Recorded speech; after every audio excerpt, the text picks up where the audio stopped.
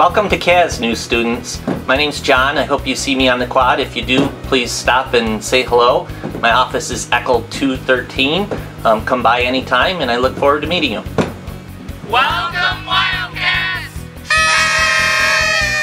Make sure that you get involved. If you don't get involved, you're going to feel isolated. And that's not good for anyone. Make sure that you visit your advisors.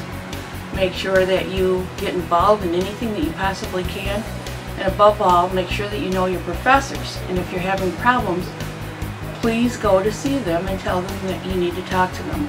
And they usually, without fail, they will talk to you and they will help you out in any way possible. They care about your success. But don't forget, have fun while you're here. Welcome to Cazenovia. We're really excited that you are here. I hope to see many of you and get to meet lots of you.